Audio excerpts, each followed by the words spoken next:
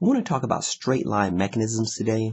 One common use of a coupler curve is the generation of approximately straight lines for straight line motion for a machine.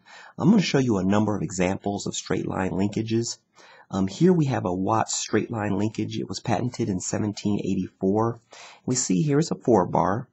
And we have the ground link, the crank, the coupler, and the output link. And the coupler point there follows an approximately straight line. Watt developed this linkage to guide the long stroke piston of his steam engine. Here you can see that that point P is connected to a piston which is going to move up and down in this particular setup. This triple rocker linkage is still used in automobile suspension systems to guide the rear axle up and down. Here we have the Roberts straight line linkage. It has more of a triangular shaped coupler. You can see here that the point P follows a straight line back and forth down here, kind of near the ground link. Notice that this line, this dotted line that the coupler point is going to follow, kind of bends up and goes back down. So again, this is not a perfectly straight line, but for many applications, for many machines, this would be straight enough. It's really dependent upon your application.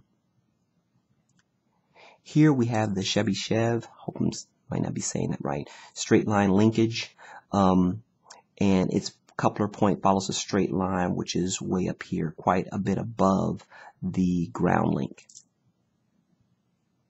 Here is the Hawaikan straight line linkage. Is very popular. We'll be using this one to do a couple of other things with during the course. And in this particular linkage, we see that there's a portion that's definitely not straight, but this portion here is the straight line portion of this mechanism. We'll talk about this linkage and show it in the package, the force effect motion application that we have. And we'll also talk about how to maximize both its straightness or its constant velocity along the straight portion. And we'll see that both of those cannot be maximized at the same time.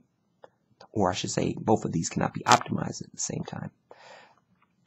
To generate an exact straight line with only pin joints requires more than 4 links. We'll need at least 6 links and 7 joints to do an exact straight line. Pusler discovered an exact straight line mechanism with 8 bars and 6 pins. We can also use this arrangement to generate true circles.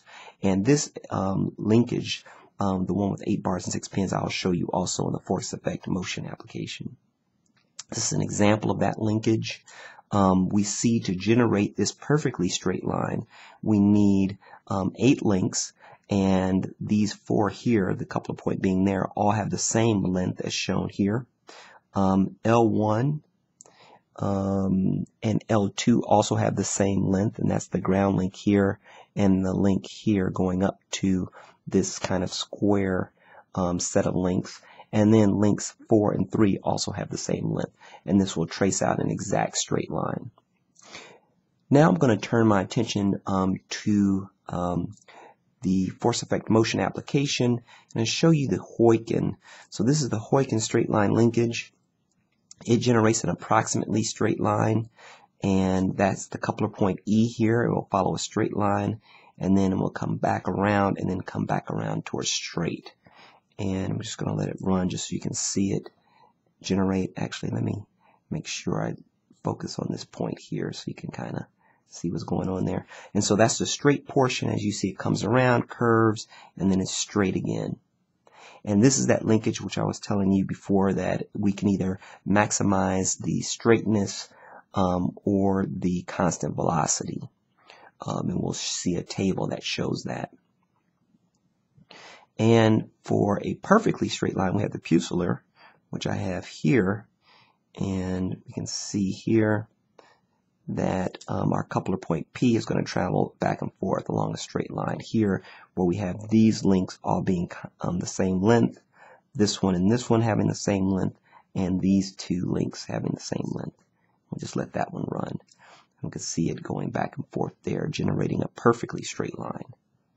And so all these links can be done pretty easily in this particular application by Autodesk.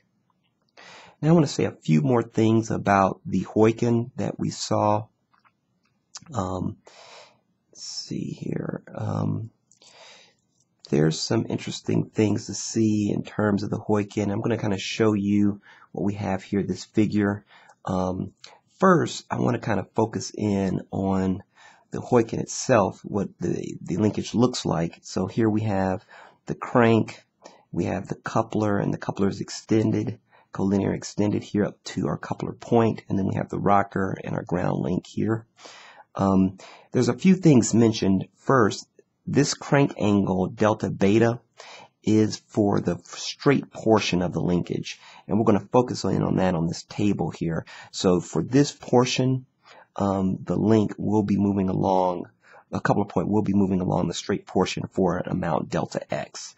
And we'll be able to see that in the table when we focus in a minute. We are also going to talk about how straight this line is. In other words, how much does the point P waver from this line, and how does the velocity, how constant does the velocity stay as we proceed along this path. We can design so that we get one or the other. We can also design to change the amount of the straight portion and where the straight portion starts, and that's where we talk about this theta start angle here. And so let's look at that table. This table contains the link ratios for creating the Hawaikan straight line linkage. Here we see different amounts of the amount of crank rotation that will give us a straight line, anywhere from 20 degrees all the way to 180 degrees. And of course we can interpolate here to get other values. We also see differences in our start value, the place where we start the crank, well, where the crank angle begins the straight line portion here, and of course the percentage of cycle, so how much of that's going to be straight. So of course if there's 180 degrees of crank rotation, that's 50% of the crank cycle will be part of the straight portion. When we go to design our Hawaikan linkage, we have to design according to the same things that were shown previously for doing coupler curves, where we have link ratios that we have to maintain.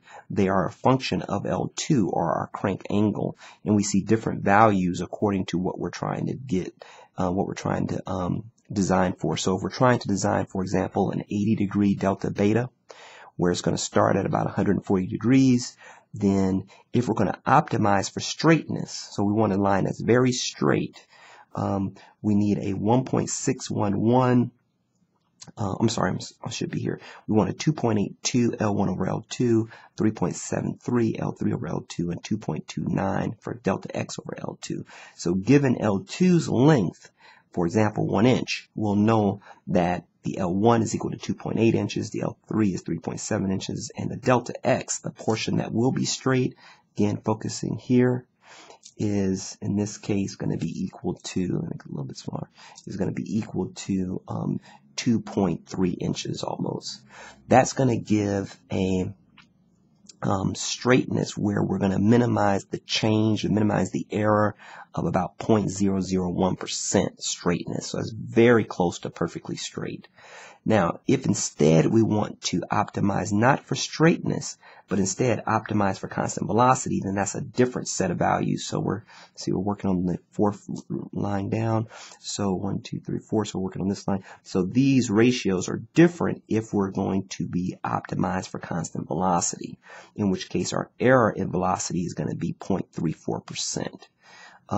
And so this just kind of shows you that depending on what we're trying to do in our particular design with the Hawaikan, we can use this table to not just design the linkage to see what the link ratios are going to be, but we also have a value that will tell us how close we are to either optimum straightness or optimum constant velocity. And that's the end of my intro to straight line mechanisms.